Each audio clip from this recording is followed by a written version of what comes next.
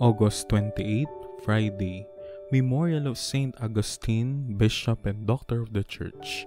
A reading from the Holy Gospel according to Saint Matthew.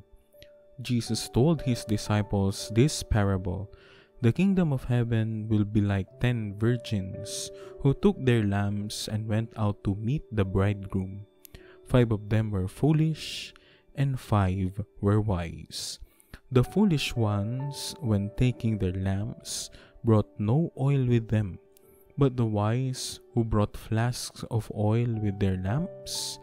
Since the bridegroom was long delayed, they all became drowsy and fell asleep. At midnight there was a cry, "Behold the bridegroom, come out to meet him." Then all those virgins got up and trimmed their lamps. The foolish ones said to the wise, "Give us some of your oil, for our lamps are going out."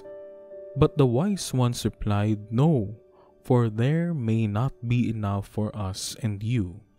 Go instead to the merchants and buy some for yourselves." While they went off to buy it, the bridegroom came, and those who were ready went into the wedding feast with him. Then the door was locked. Afterwards, the other virgins came and said, "Lord, Lord, open the door for us."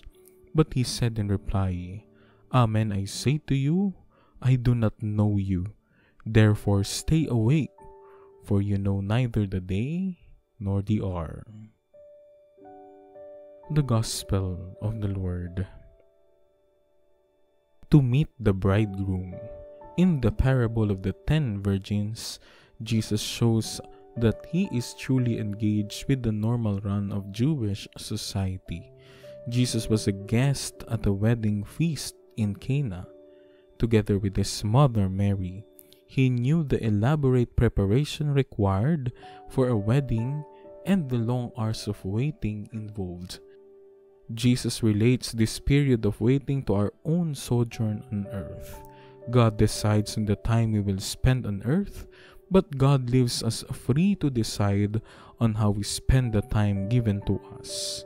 We can spend it wisely, like the 5 wise virgins who bring enough oil to keep their lamps burning brightly, or foolishly, like the 5 foolish virgins who do not bring enough oil.